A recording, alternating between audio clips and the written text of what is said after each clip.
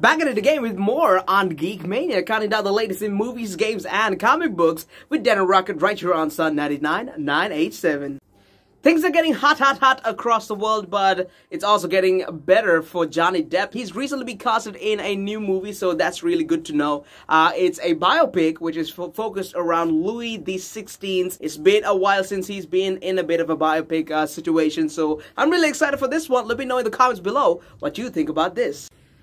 And of course, if you haven't heard, well, new DC owners in the building, and apparently they're looking for a Kevin Feige-like figure to take over all DCEU projects so that they can make a more focused storyline. Of course, Marvel Cinematic Universe, they've been off for the better, especially since they had an executive producer / president like Kevin Feige overlooking everything. And insiders are claiming that David Zaslav, the CEO of the recently merged Warner Brothers Discovery, believes many DC characters like Superman need to be revitalized after being underutilized in the DCEU for so long. He's also the same guy who said he wants more stories starring DC's supporting characters. Now this is something I can definitely get behind, especially because of the myriad of colorful characters that we have available in the DC Comics. We saw something amazing with the Peacemaker TV show, and I definitely hope to see more amazing content down the road. Zaslav is actually supposedly hoping to revitalize all these popular characters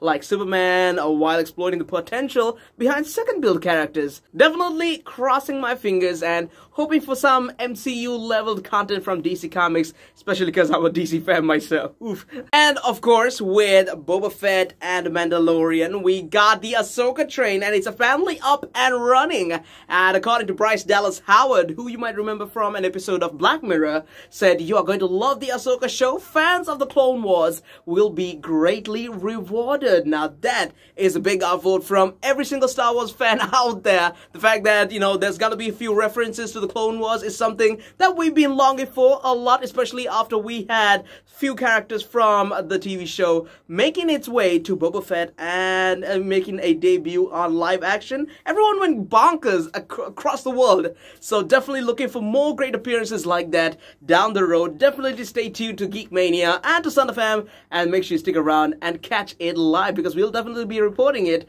just for you. And that's about it from me for now. I'm gonna be back next week with more great content from the world of movies, games, and comic books. That's why you gotta stick around, subscribe right now, and stay tuned in to Sun 99.987. This is Dan and Rocket commenting out.